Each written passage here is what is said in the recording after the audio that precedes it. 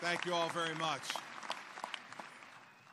Lieutenant Governor Guadagno, Senate President Sweeney, Speaker Prieto, Republican leaders Kaine and Bramnick, all the former governors, members of the Supreme Court, members of our congressional delegation, members of the New Jersey State Legislature, members of my cabinet, family, and friends.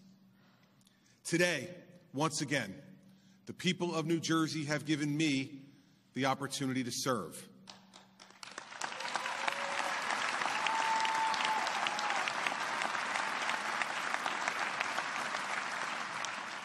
And I thank each and every citizen for that honor. And once again, I've taken an oath where I've sworn to promote the peace and prosperity of our great state and its citizens. And a long oath it is, Chief, a long one. It is an oath that I've lived by for the last 4 years, and it is the oath I will live by for every day I am privileged to call myself your governor.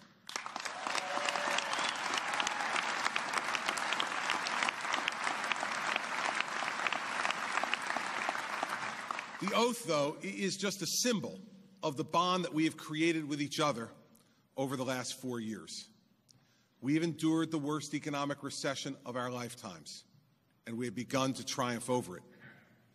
We have confronted entrenched interests and their endless stream of money that have previously stood in the way of fiscal sanity for our state and educational excellence for our children.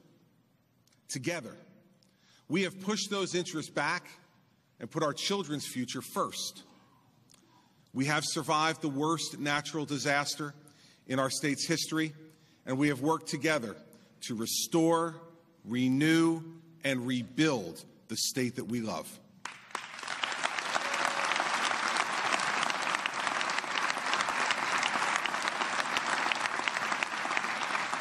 Now, each one of these challenges have been met by a new, unified force in public life, a New Jersey setting the tone for an entire nation, a tough New Jersey, a resilient New Jersey, a proud New Jersey.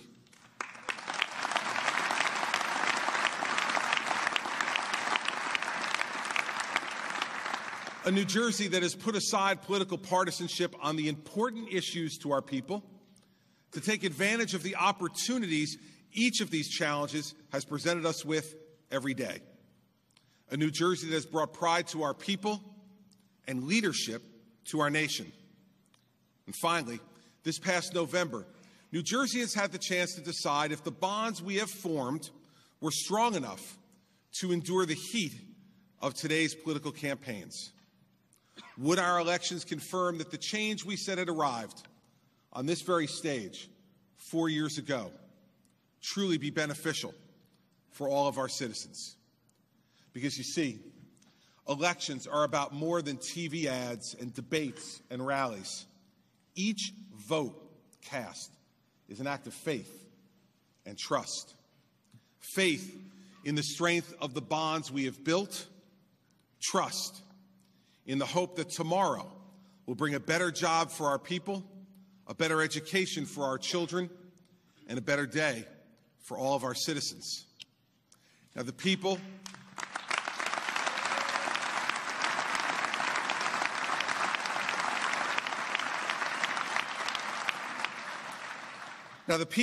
have definitively set the course for the next 4 years. They have affirmed the decision to take on the big problems. They have validated the idea that our answers to our problems must be bold. They have rewarded the principle that we must tell the truth about the depths of our challenges and the difficulty of real solutions. And it wasn't just some of our people who affirmed this course. It was not a vocal plurality like 4 years ago. No, this time, it was the largest and loudest voice of affirmation that the people of our state have given to any direction in 3 decades.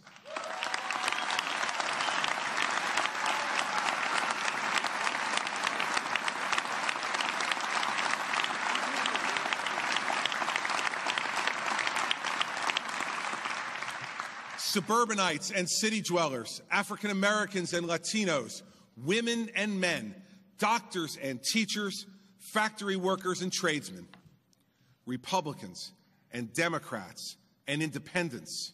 Together, they have demanded that we stay the course they have helped set, to stand up for what is right.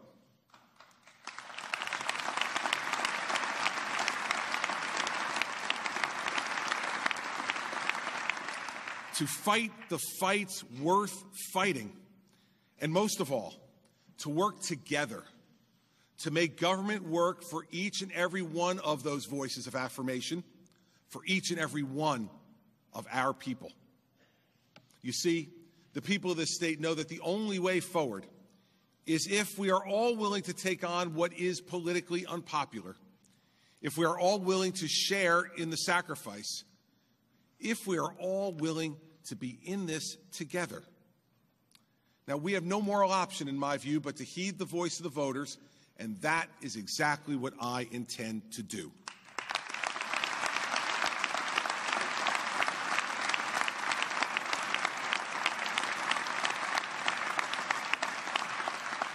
Today, I thank all those who have once again placed their faith and trust in me, and I make this promise. I will not let up. I will insist we work together, and I will make this government truly work for those who pay for it.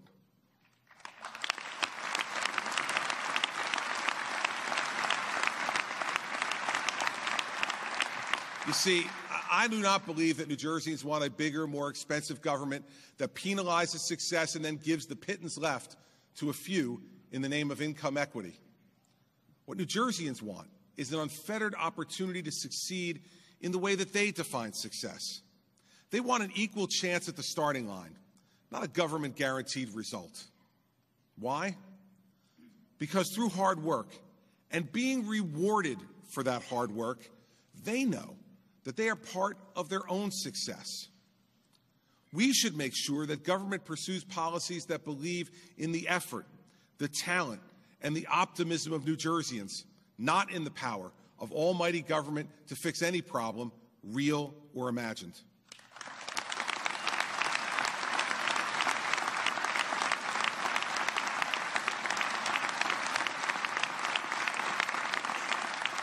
So, let's be different than our neighbors. Let's put more money in the pockets of our middle class by not taking it out of their pockets in the first place.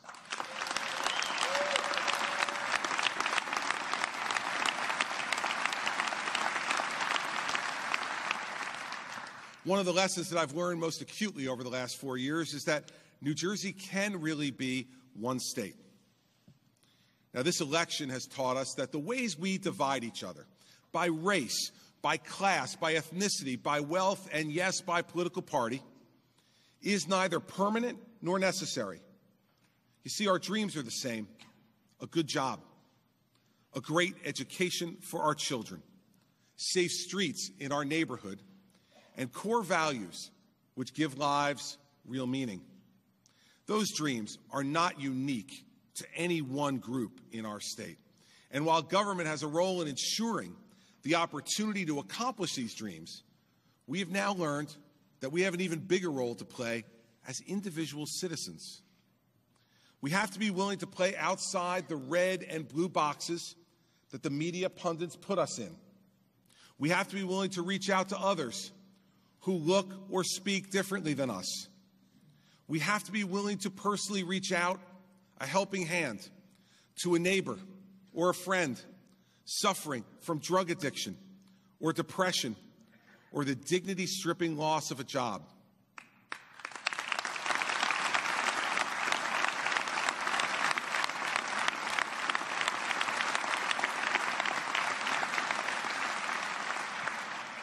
New Jersey came together as one community when it mattered most, and now we must stay together. People of every background and belief, the government and our people, to help our fellow citizens reach their dreams. Now, there are times when we need to get along and just get things done. Because as Pastor Joe Carter said just this morning at the New Hope Baptist Church, all of us may be one yes away from our miracle. Now, that's true for each of us as individuals, for our state, and for our nation. Just one yes away from our own miracle. For the fact is that every one of God's creations has value. Every person, no matter what challenge they are facing in their lives, must believe that they have inside of them all of the God-given ability needed to be happy. And they will not believe that if all they hear from us is that life is unfair and that only government can fix that unfairness.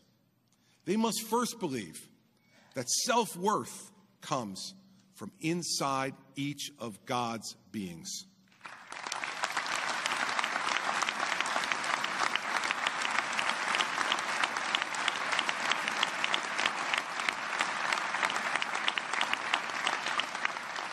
Now, government cannot solve every one of these problems. Government can only be one part of the solution.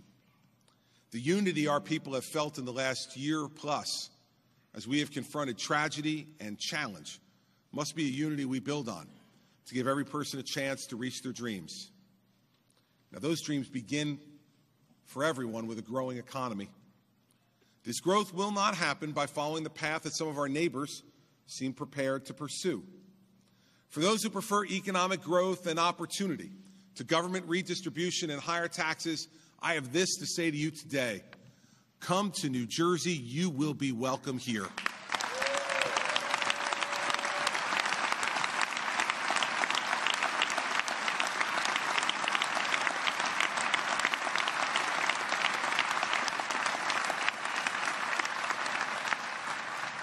In addition to a growing economy, here is how our government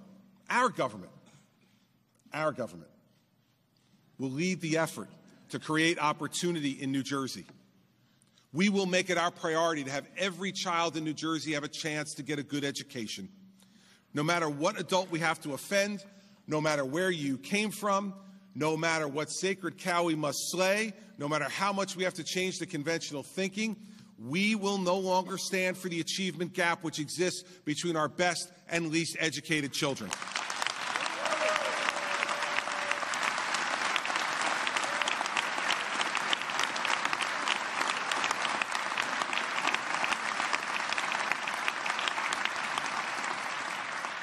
This government, our government, we will end the failed war on drugs that believes that incarceration is the cure of every ill caused by drug abuse. We will make drug treatment available to as many of our nonviolent offenders as we can, and we will partner with our citizens to create a society that understands this simple truth. Every life has value, and no life is disposable.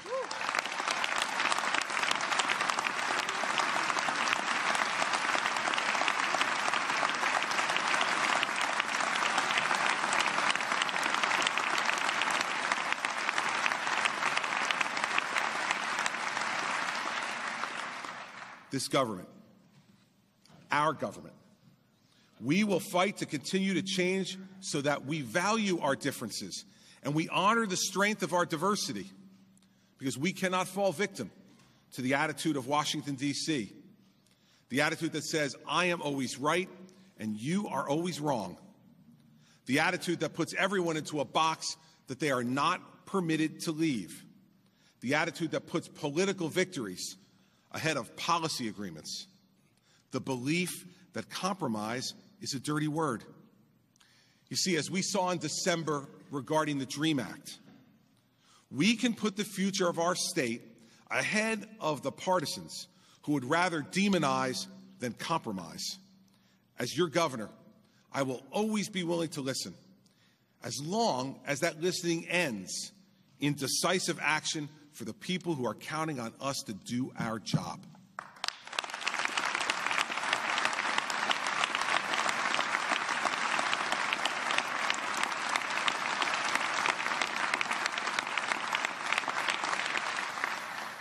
Because you see, in the end, I have had no greater honor in my life than having twice been elected by my fellow citizens to be the governor of the state where I was born and raised.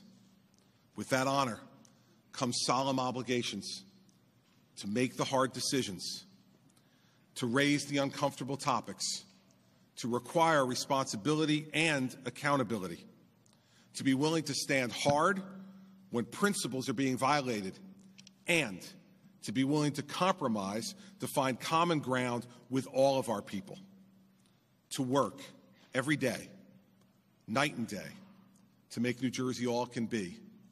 In short, to be the governor.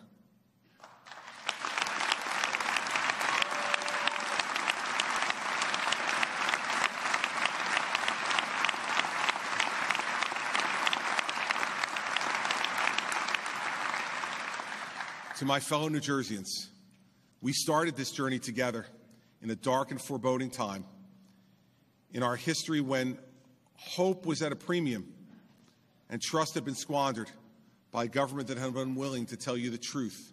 Today, we enter the final leg of our journey together with more hope than we have had in years and with the trust that comes from partners who have shared with each other the hard truths that come from decisive action. We are at the dawn of a new age of pride and growth in our state and its people. Let us move forward with the strength that comes from the belief that we have in each other. I believe in you, New Jersey, and I always, always will.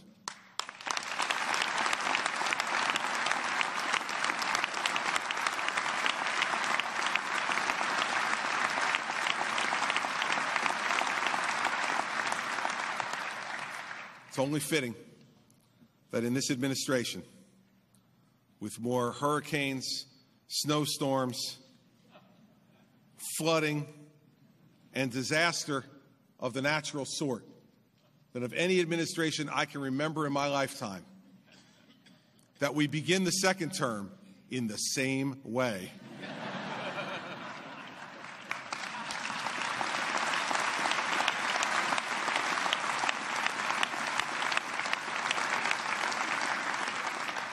So to the folks who could not quite make it down the New Jersey Turnpike to be with us this morning, I understand. To the hardy souls who are here, you have my thanks. And I end by saying what comes directly from my heart. God bless you. God bless America, and God bless the great state of New Jersey.